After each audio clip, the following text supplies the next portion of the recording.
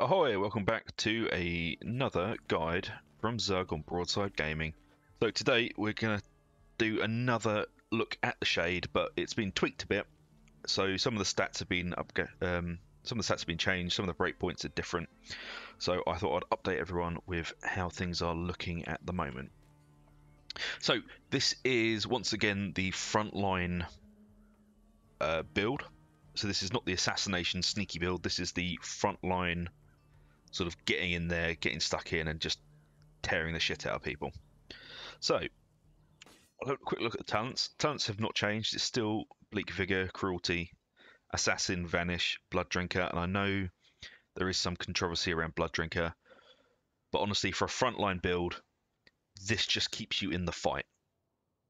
You don't need Spring Healed Assassin or Glade Runner. You don't need the movement speed. This entire build is based around being at the front, smacking the shit out of things, using cleave and high crit chance just to clear the board of everything, and then Cloak of Mist. So there are a few ways you can play this build. We've got my old favourite, which is Sword and Dagger Moonfire Bow. So the traits you want on it at the moment, traits and properties, are attack speed and block cost reduction, changing over from crit and crit power. You'll get more for your money. I know it seems weird, but you will get, more bang for your buck with attack speed and block cost now instead of crit and crit power. And Swift Slaying with the Moonfire Bow, you want power versus infantry, power versus Skaven with Barrage, and for your charm, power versus infantry, crit power with Concoction. Concoction just synergizes really well with this build.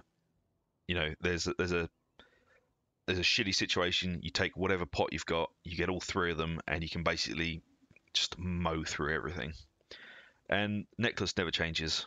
Health, block cost reduction, bark skin, and obviously Trinket, curse resist, and crit chance with shrapnel. Obviously, if you're running this on Kata, change the curse resist to stam recovery.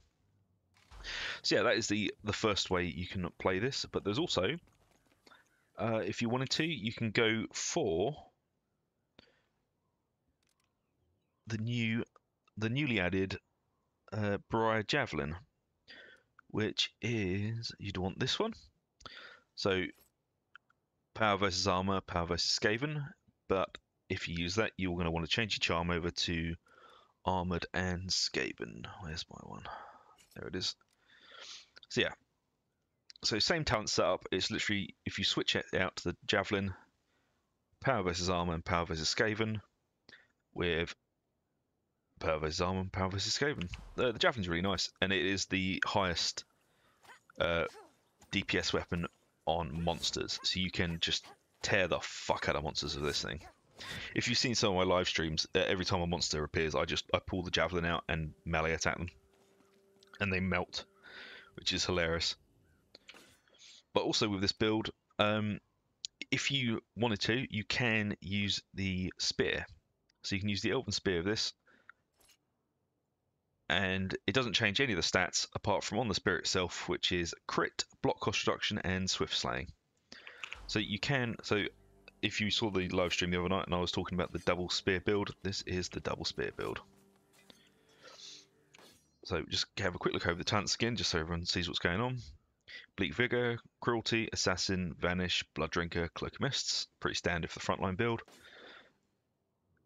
And then